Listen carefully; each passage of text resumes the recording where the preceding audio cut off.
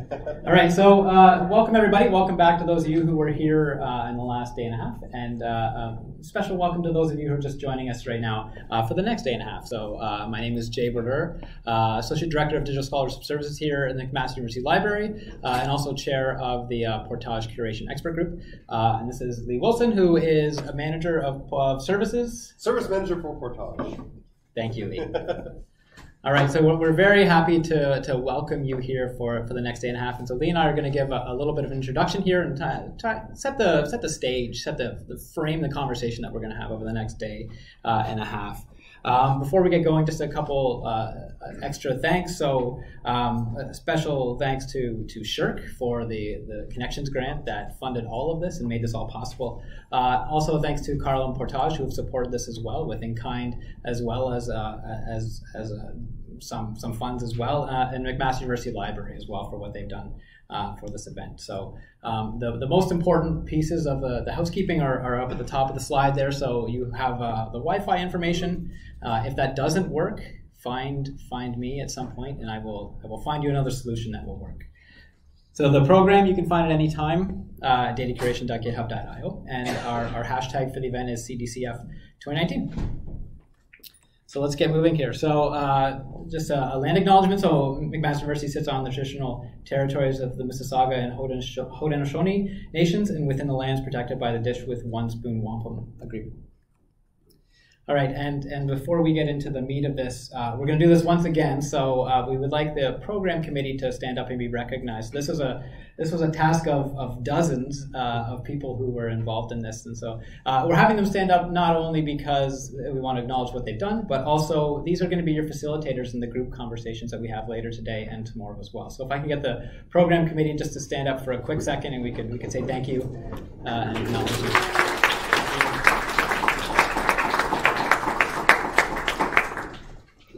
All right, so Lee and I, like I said, we're gonna try to run through this pretty quickly, but we want to set the conversation for what we want to get out of today. So we brought together all of our smartest friends, the most knowledgeable people we know, and we're going to put you to work here so that we can figure out what we're going to do as a nation to address issues concerning data curation. So quick primer of what is data curation. We'll talk about what we want to get out of here, outcomes and deliverables, and then Lee's going to set the stage a little bit with some things that we're thinking about and some things that we're hoping that as a group we can come to some solutions around. So there's many definitions for data curation. This is a very abridged version of the CASRI definition. So data curation is the active management of research data as it is created, maintained, used, archived, shared, and reused.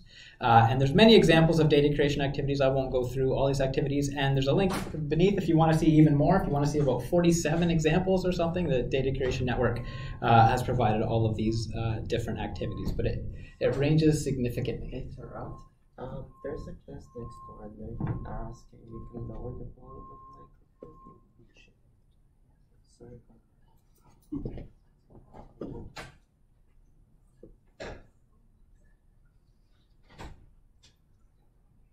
All right, we're going to have to whisper for the rest of this. All right, so I'm going to talk here. Is that okay for everybody? All right, so I'll take it down and touch. That's good, because I don't like to hear myself when I talk. That's 75%. Okay, how's that? Okay, perfect.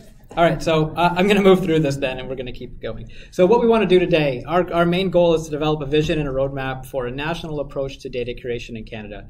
And there's many different forms that this could take, and we're looking for you to help us figure out those forms today. So I'm just going to run through the objectives, but we want to develop a shared understanding of the value of data curation and its place in data management and stewardship, help with the experiences of everybody, define the current state of data curation capacity in Canada. So what are the needs, what are the requirements, what are the challenges that we face right now? Identify what resources would be required to address the challenges and support best practices in data curation. Think about the ways in which national coordination or support could address some of these needs, and then identify the ways specifically in which the Portage Curation Coordinator could support these needs. Okay, and the outcomes and deliverables from this event, we're going to provide a summary of what's happened during the event. We hope to have a clear statement of the value of data curation, and we're going to have a vision for a desired state of curation activities, or maybe a couple different options that exist that we can put out to the community for consultation. And so you are all going to help us with the first stage of this, which is to create an event report, which comes out with some sort of set of recommendations about strengthening a national community practice for data curation, and then thinking about what services and support could or should be created, and whether or not that's all coordinated at the national level or whether there's something that can be taken and managed at various levels. And so we're going to put together a draft from what comes out over the next day and a half, and then we're going to send this all back out to everyone as well to provide some input. And hopefully by then we can get something that's relatively robust that we can act upon. So this is how the discussions are going to go. And so we're going to start with this broad question of how could or should data curation be supported at a national level. Get you thinking about what are the existing needs and challenges. Think about what resources and services could meet those requirements. Think about how these might be provided and coordinated, and thinking of in terms of some sort of a model. And then thinking about those models, what are the strengths and weaknesses? And then this is sort of iterative. Then you go back and think about, well, this has the weaknesses. What other resources and services could we create? And so we're going to try to work through that over the next day and a half or so. So I'm going to hand it off to Lee, and Lee's going to frame this a little bit more for you. Great, thank you. Yeah, so what we wanted to do with this introduction was really kind of just spark you to be starting to think about these kinds of questions. Jay and I and the Curation Expert Group and others have been thinking about these for a long time. And so what we put together here on the screen is just sort of a list of possible components that might be a part of some kind of a data curation network or data curation model. And so this list is not exhaustive, but I think whatever we do kind of come together and create here is going to have some elements of some of these. So the first one would be a formal communication channel for data curators in Canada. This could be very informal. It could be a sort of a listserv, which kind of quasi already exists, or it could be a little more formalized with a Slack channel or a Google group. So it depends really what that's going to look like. A knowledge base for guidance and training materials, so that we have standardized training materials that curators can draw upon. What does the central support role for data curation across Canada look like? So here we're going to think about degrees of sort of centralized support. Are we going to have many curators whose role is to work across our institutions, providing support from a more centralized position? Or is it going to be more distributed with sort of a national data curation coordination or support, but with actual curation work being done more locally? Then we're going to think about increased local support for data curation at your institution. This is going to be a key factor in whatever we create. Some kind of a shared curation model, or at least an agreed upon set of workflows or procedures around data curation, so that we can get some standardization and some around data quality control in our repositories, and as well as coordinating training opportunities to develop curation skills and capacity at our institutions. So this is sort of an axis that Jay and I came up with based on a number of our discussions. We often found ourselves talking about different elements or components and thinking about them in terms of how formal or informal are they, how centralized or how decentralized are they. And we think that whatever model we come up with is going to sit somewhere on this axis. It's not a perfect model by any means, but we think it's a good way to help frame the conversation, and so we wanted to sort of present it to you. So there's a number of kind of options here that I've sketched out just to give you a sense of what we mean by formal and centralized or decentralized.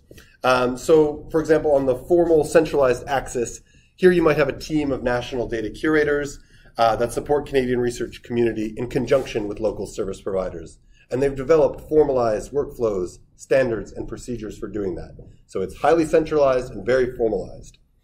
On the other flip side of decentralized and informal, maybe you have it's more lightweight, it's a community of practice.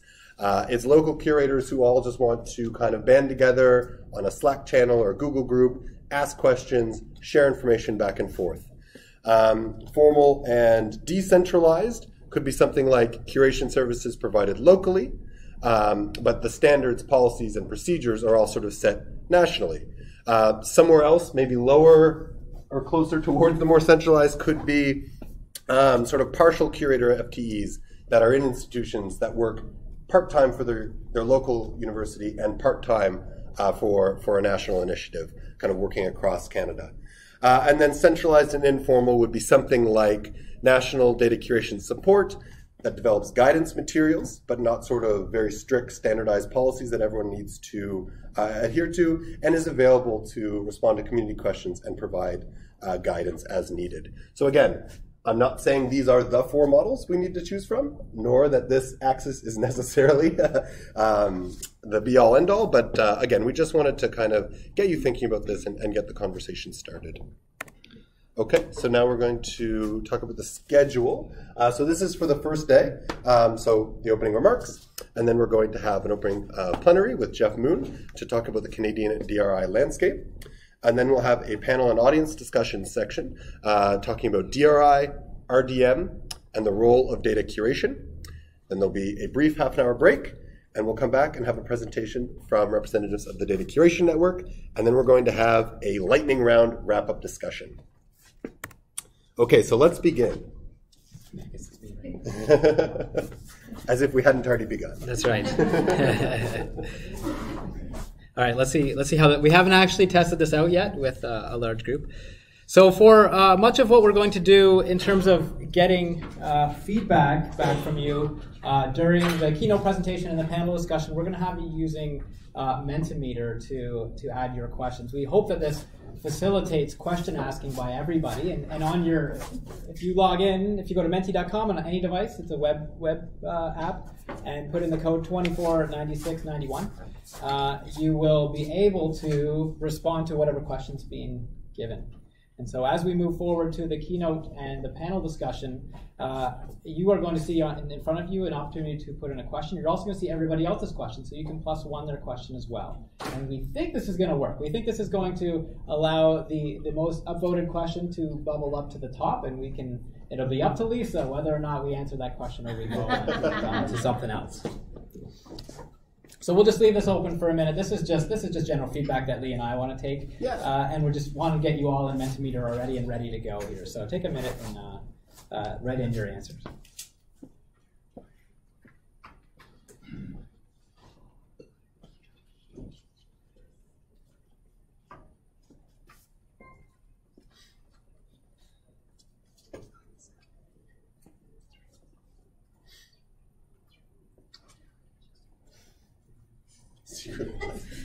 Someone's going to be disappointed. Yeah.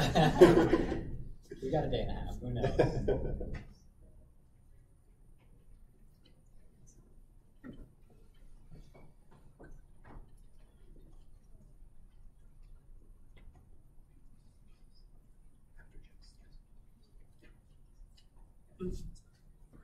$42, there it is.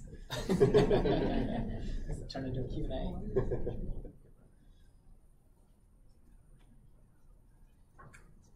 Yeah, we'll give you a couple more minutes here to add your feedback.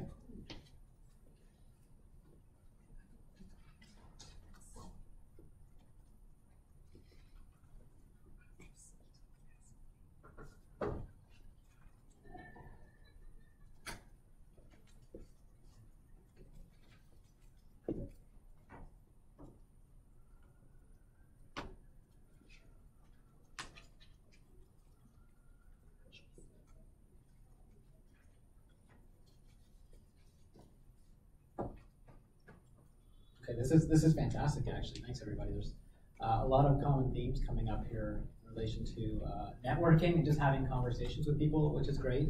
And then figuring out what we're going to do at regional, national, and international levels, and hooking into best practices there. So we'll give you one more minute to enter the last piece here. Looks like everyone's done. This is just updating. Okay, so we'll let this collect, and it'd be cool to share this back out with the community too. So we'll try to do that at some point.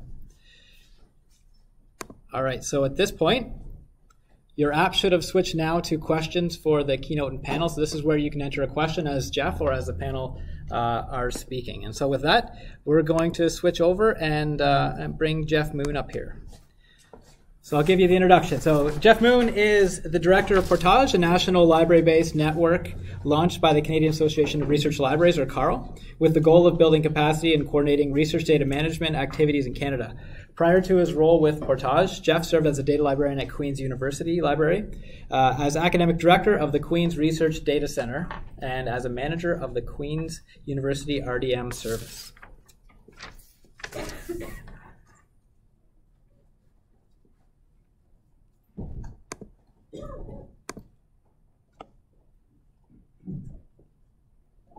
Working?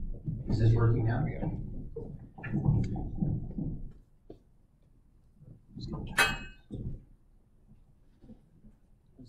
Is that good? Good? Touch on it. Where do I want it? On my tie. I didn't even think of that. Is that better? Can you hear me in the back? Okay, that's good. And I would not want to have somebody over there tell me that we're making too much noise, because I'd say, too bad, learn about curation. So. Well, thank you all for coming. I'm really glad to see some new faces and the familiar faces who have been here over the last day and a half. I'm grateful for your stamina, and the first day and a half were fantastic. I'm here today to give you a bit of a 20,000-foot overview of where we are in Canada with all this digital research infrastructure talk that you've been hearing word of. And some of you may know about this, some of you may know not so much about this, but I'm hoping by the end of this you'll have a better sense of where we are today in Canada. So we are looking at this rather familiar research data lifecycle kind of model in the context of curation over these 3 days, or this day and a half in front of us. But before we get started, I just thought I'd run you through something that, for those of you who were at the NADI conference, have already seen this, so I apologize to James and anybody else who was at the NADI conference. But I think we should just sort of review. Should you save your data?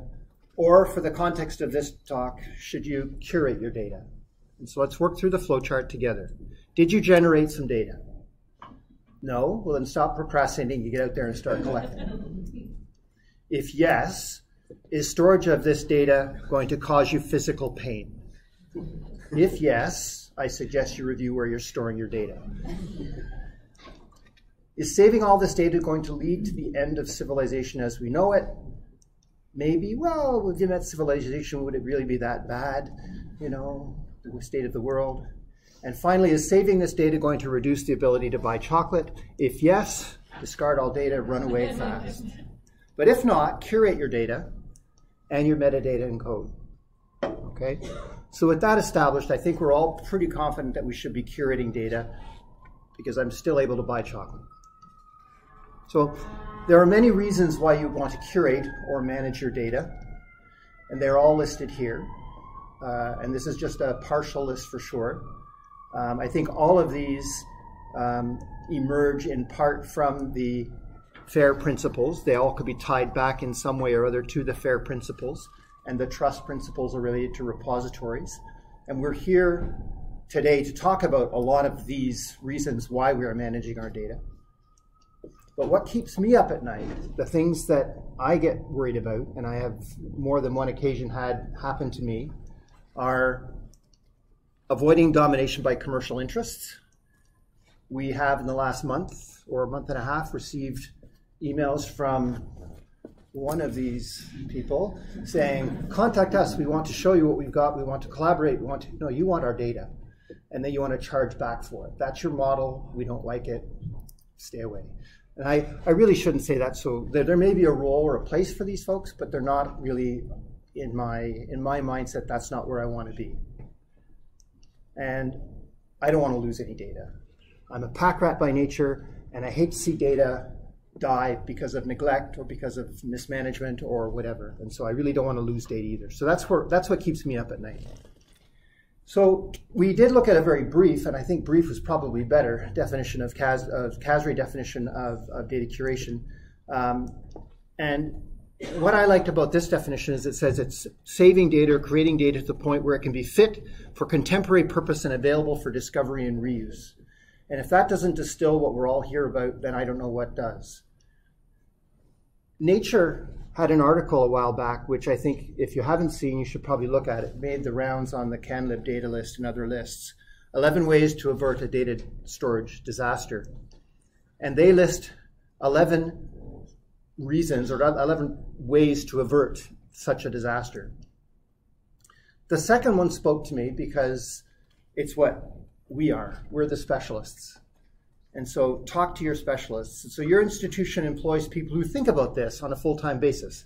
Now, for some of us, I think you're, yeah, right, full-time. I dream of full-time thinking about this.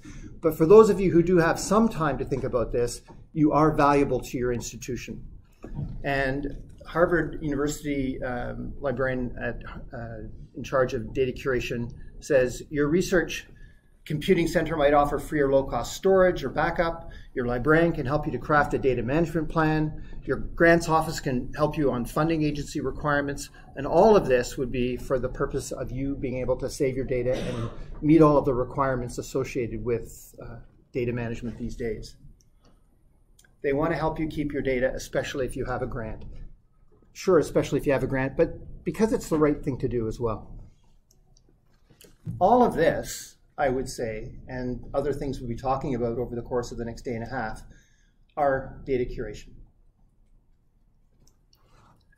In a Dear Colleague letter to the National Science Foundation, they talked about putting data in a form that others can use it may require work that goes above and beyond the stated research activity.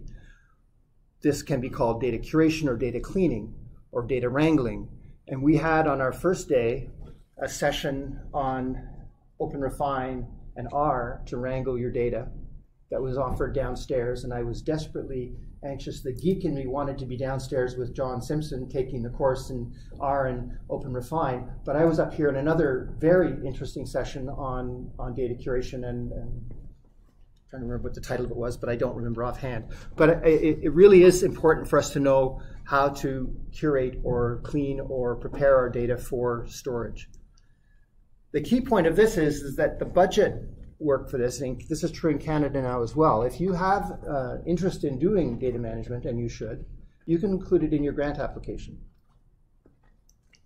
So in as early as 2013, the National Science Foundation allowed principal investigators to report data products in their biographical sketches, and this extension put scientific data sets on the same level as scientific articles or academic articles in the schema of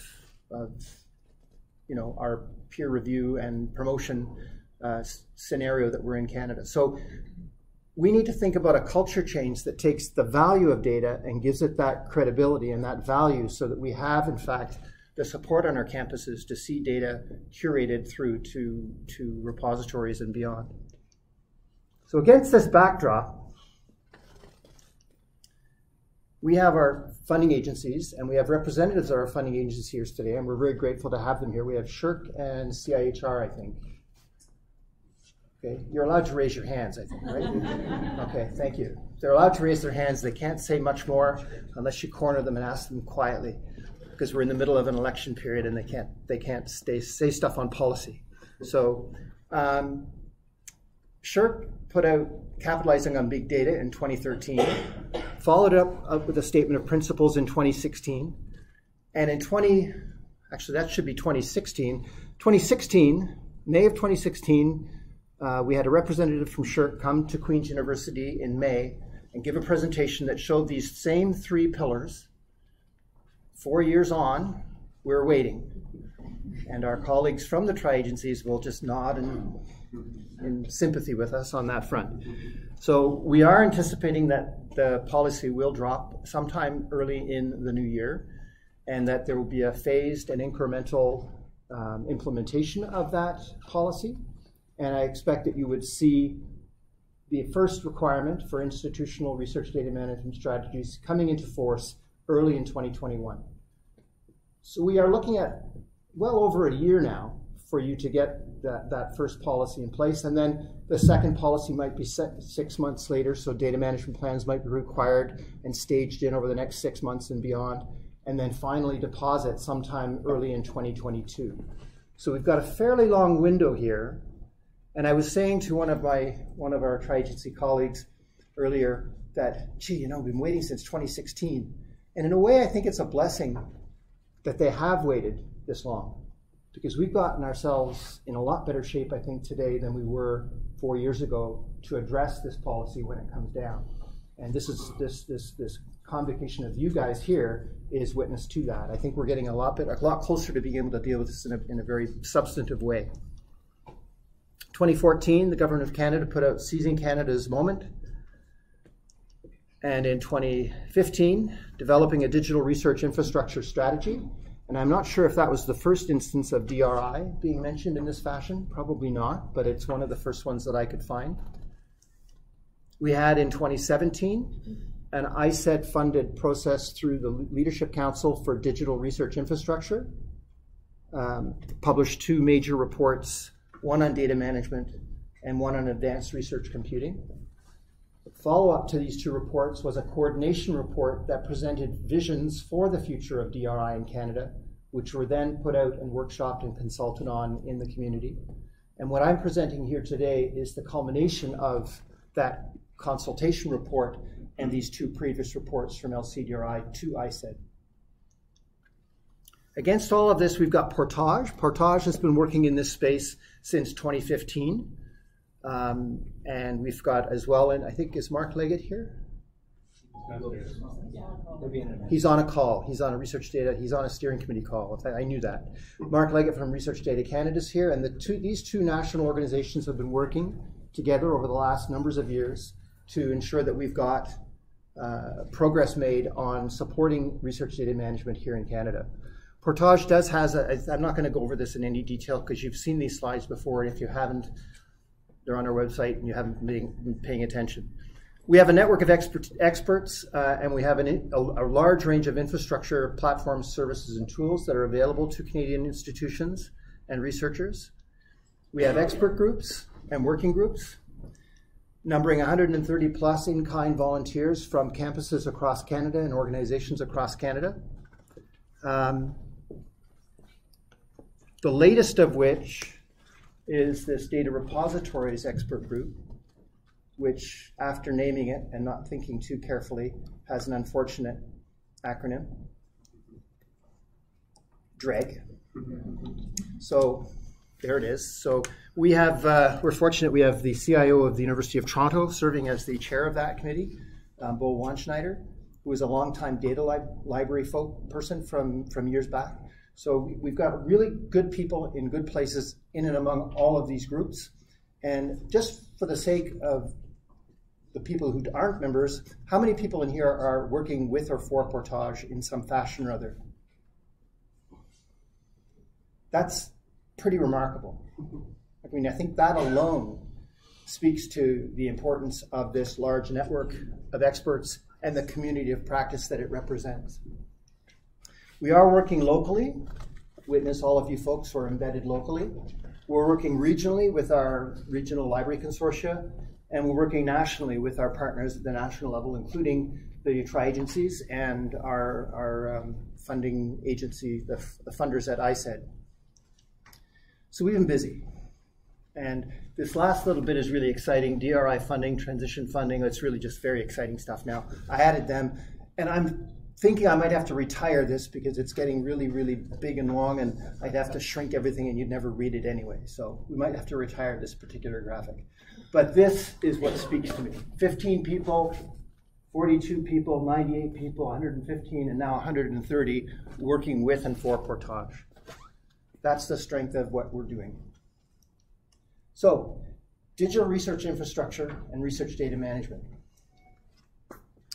This is the current DRI landscape. And it's not the worst org chart I've ever seen, but it's certainly not the best. And I did see one that was worse that I can talk to you about later, and certainly we can discuss it. But this is a bit messy. And I think where it's messiest is probably the research software, which doesn't really have a home anyway. There's no one person speaking for research software. But certainly data management has a couple of groups working with it and for it. CFI is in there with its 60-40 funding model. It's a really complicated scenario. So this part of it is what's a bit nasty right now. In February of 2018, the government promised $572.5 million to address the digital research infrastructure question. And what they came up with is this. This is after consultations on the consultation document from LCDRI. This is after a lot of toing and froing with the community. This is the model that they proposed. With $375 million going to create the new organization and $137 million going to Canary, data management getting $2 million of one-year funding, advanced research computing getting $50 million, and Canary, CFI, and Compute Canada continuing to support research software for the moment. Looking ahead, okay, so this is where we are right now.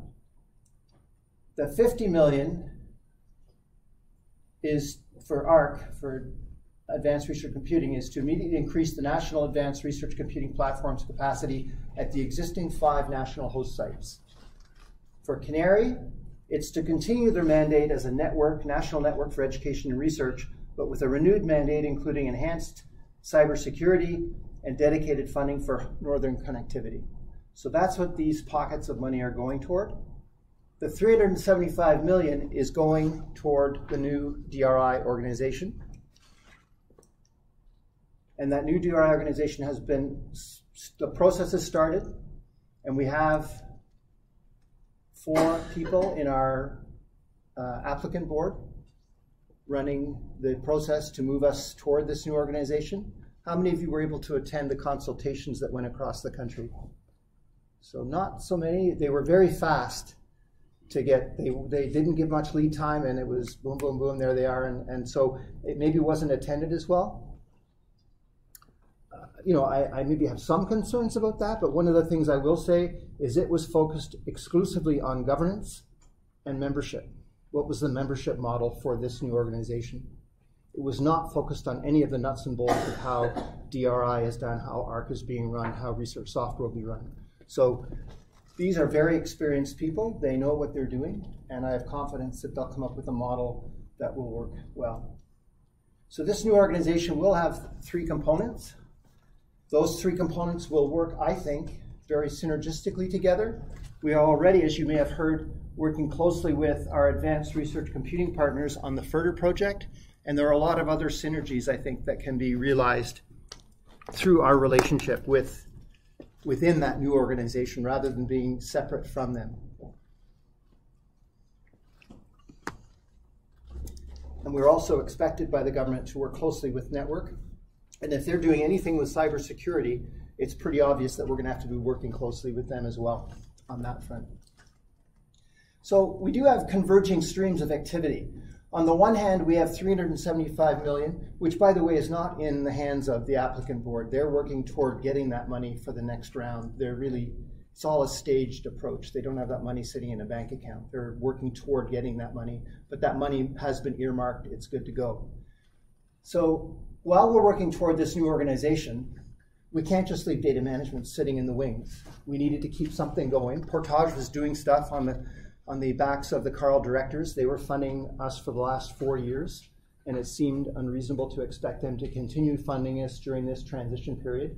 So we did receive $2 million of one-year transition funding from ISED. That money is flowing through Canary, because Canary is an organization that had the infrastructure to actually make that happen. And all of this happened before the election call. And that was very important. And we were getting a little bit anxious, shall we say, when you start seeing, and you never know what a government's going to do. They could say, yeah, we're going to call it early because strategically it's in our best interest. Well, that would have messed us up. But they didn't. They waited kindly until into September, and we made it. And so progress toward the new organization. Where are we now? Well, we had initial signatories back in May of this year. Government approval. The applicant board was established, and I've shown you them already. The next step will be for them to establish an inaugural board. They will not necessarily be the same people. In fact, they probably will not be the same people who are in the applicant board. And then ultimately we'll have a new DR organization sometime in 2021.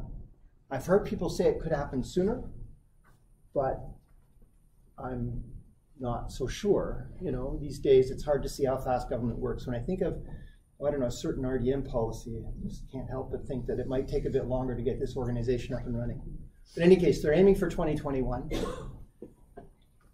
On the RDM front, we have $2 million of funding from ISET. And the first thing that we're doing, it's a two-pronged approach. The first is to expand national support through the Secretariat, which has been small, 2.5 people. We're going to expand that to 8 people.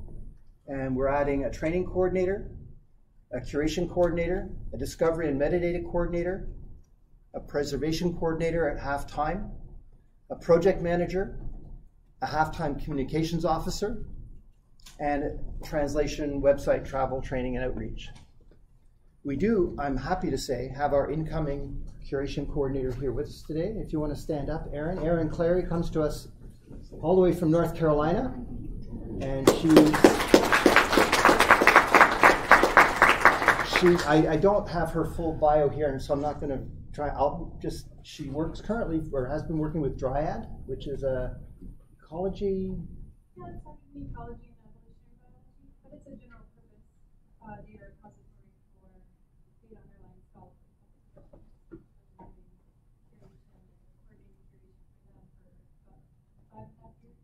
So it's been around for some time, and she's also got connections with DCN, the Digital Curation Network. Data curation. Thank you so much. More water. Okay. And we also have, is Veronica here. Veronica's in the back there. Veronica is our project officer, project manager, I should say. She comes to us with a strong background from the Carl office, where she was the financial officer working with the Carl office, so we were very grateful to have her join us. And so we're starting strong, and we've completed interviews for the other positions, and we are just waiting for some formalities to take place and such. So all of this will be helping us help researchers achieve the FAIR principles throughout the research life cycle, in partnership with our network of experts and our growing community of practice. And all of this as well includes work with institutional partners who have been key to our progress as well. So the first, and this worked out to be roughly half and half. The first half of the $2 million went to the National Portage Secretariat support. The other half has gone to institutional partners that we've been working with. And so the first partner, this isn't in any particular order, but the first partner was Oakle Scholars Portal out of the University of Toronto, working with us in context of Dataverse North, offering a national instance of Dataverse for Canadian researchers. The National Instance of Dataverse is also working on improved geospatial visualization and discovery for data. The FERDR project, the Federated Research Data Repository, is a partnership between Compute Canada and Portage, but we're also working with the University of Saskatchewan and with Simon Fraser University and the University of Waterloo as hosting sites.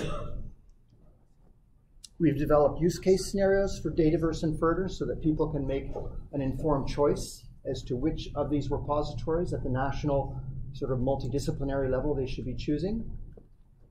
We've got improved metadata for FERDR discovery that if you were here in the first day and a half, Lee made very brief mention of mapping terms to the FAST subject schema from the Library of Congress, and expanded metadata harvesting to expand discovery. So I understand from the presentation I heard earlier this morning that there are now 45 repositories from across Canada harvested into FERDR and discoverable in a national discovery layer. So that's really exposing data from other repositories and driving traffic back to those repositories so that people can find those data sets. And the third is the DMP Assistant, which is been hosted since its inception in Canada by the University of Alberta. And we're looking to migrate the DMP Assistant to the new version, the DMP Roadmap. And it promises to improve researcher experience and functionality of the interface.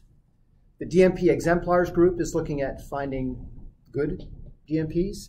and we're actually building a repository for DMPs, purpose-built for discovery. And it's also it promises to provide, what does API stand for again? Application Program Interface? Yes! To facilitate sharing among systems that will help reduce administrative burden. CASRE is involved as well in a contractor kind of way to provide a glossary of research management information terms and to work on developing that, embedding that within a DMP, within a DMP, so that we have better RMI information within the context of our DMPs. We also are working closely with Canary and RDC. Canary is a flower of funds from ISED to Carl Portage, and RDC through various initiatives, including a national training initiative that they're working on with a number of partners, including Portage, as well as our partners with the tri-agencies.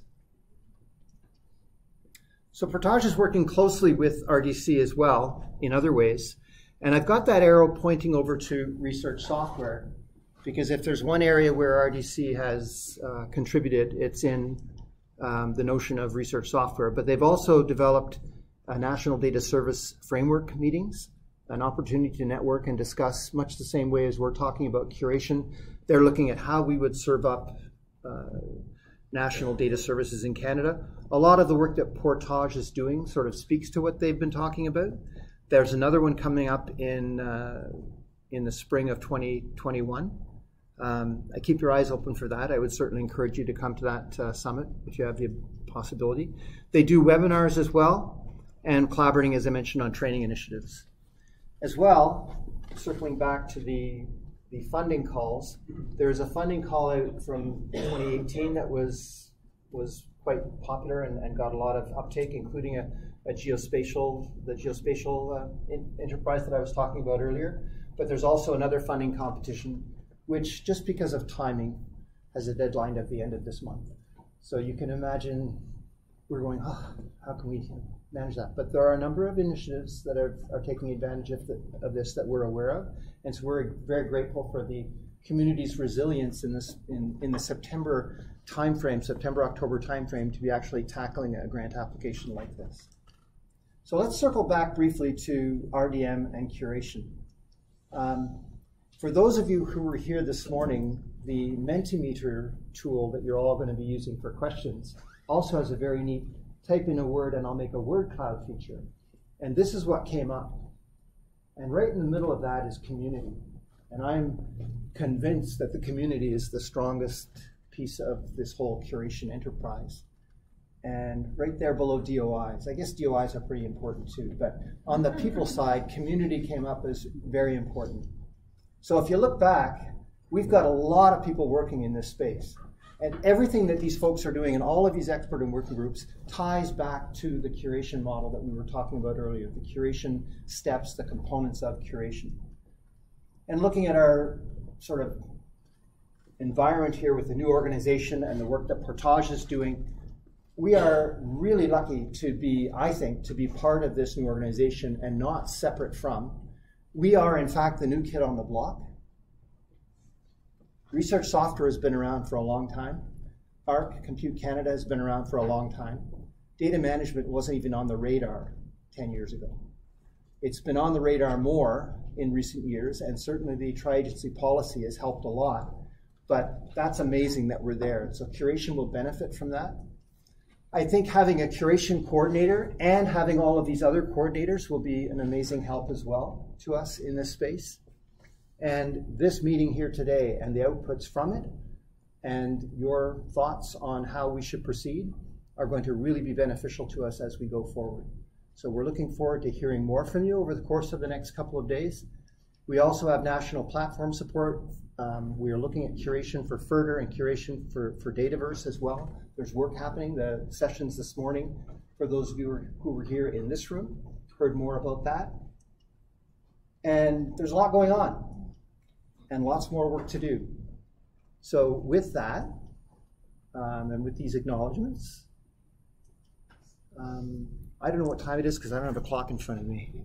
And if I look at my watch, I'll spill my water all over. 10 minutes for questions. 10 minutes for questions. And you can put questions up there if people have already started typing them in. They should be up here.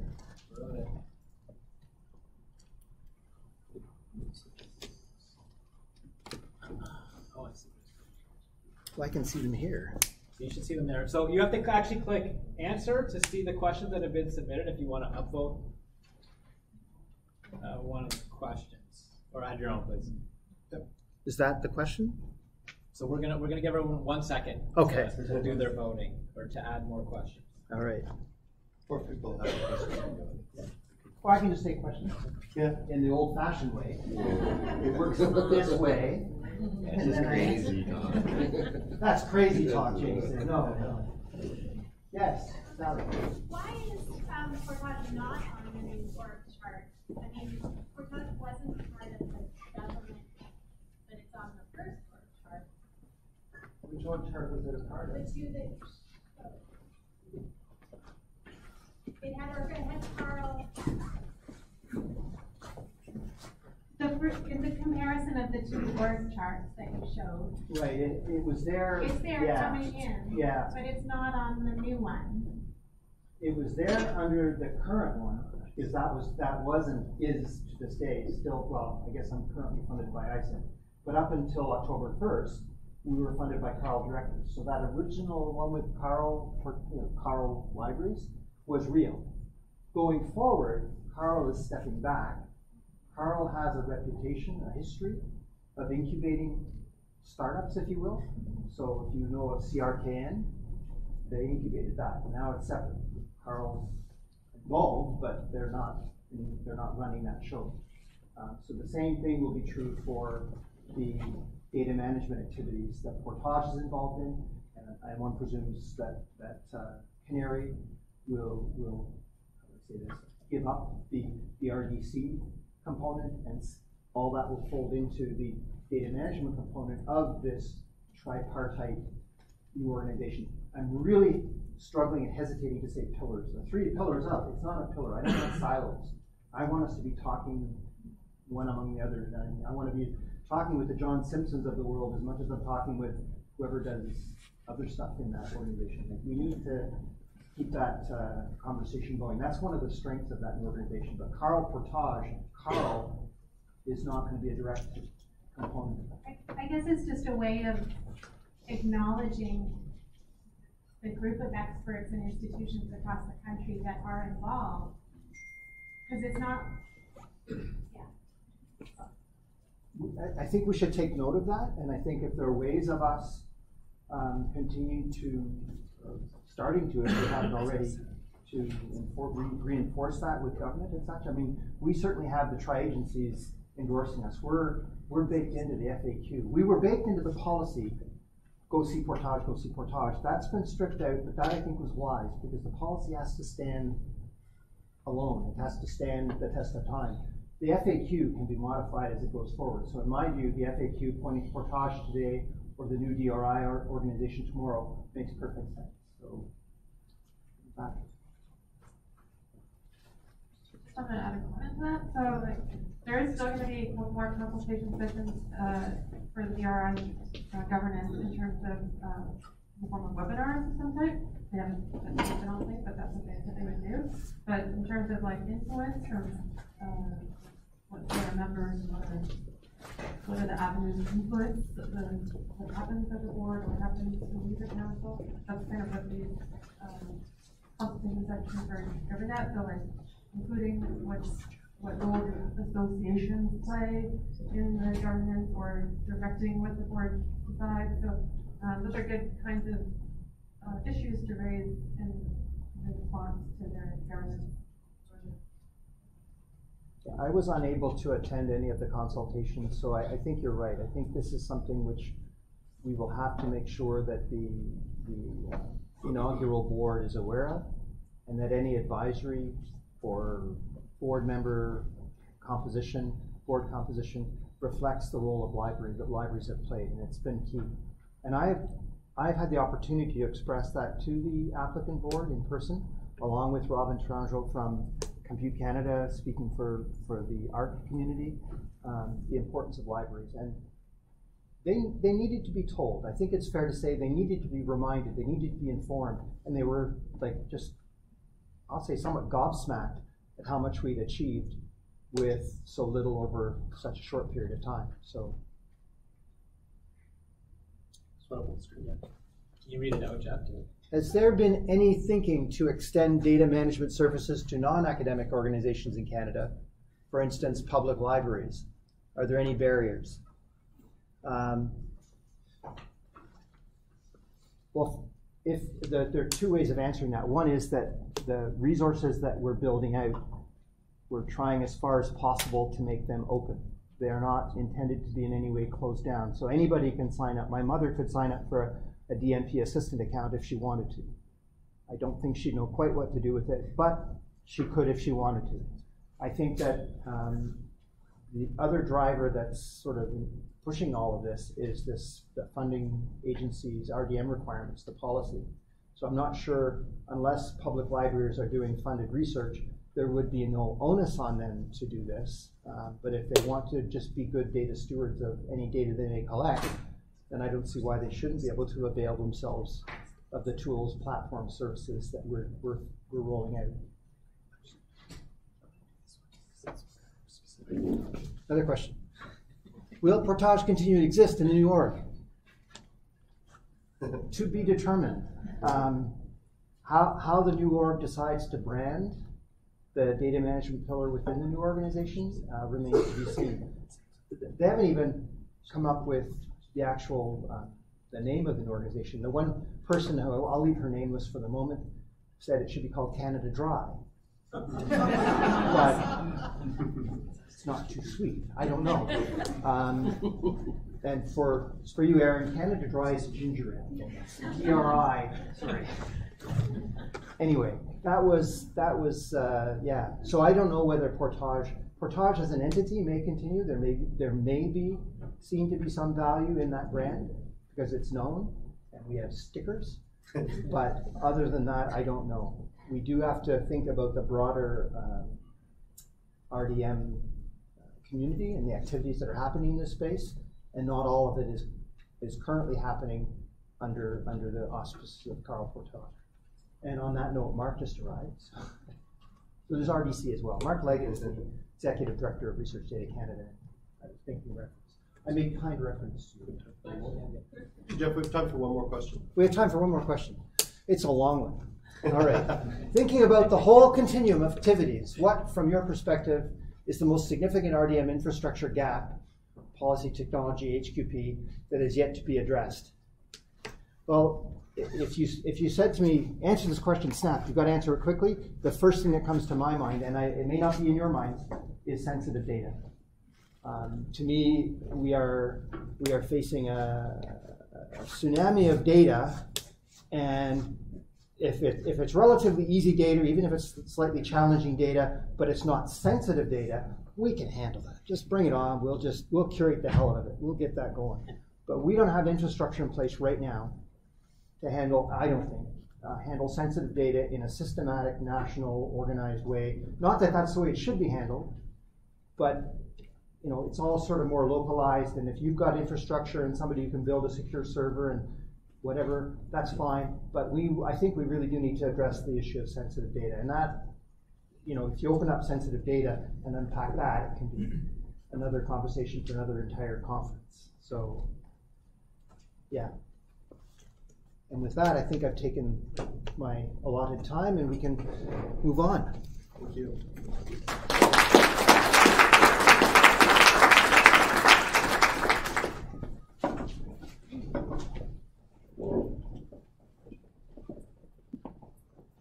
Okay. Thanks again to Jeff. That was a fantastic kind of setup for everything that we're gonna cover in what's to come. I think we're gonna take 5 minutes, let people stretch their legs. I think there's some coffee that we need to drink before the next coffee comes in. So feel free to grab some coffee or muffins or whatever you want back there. We will reconvene at 2:05 and we'll get ready for the panel discussion. Thanks.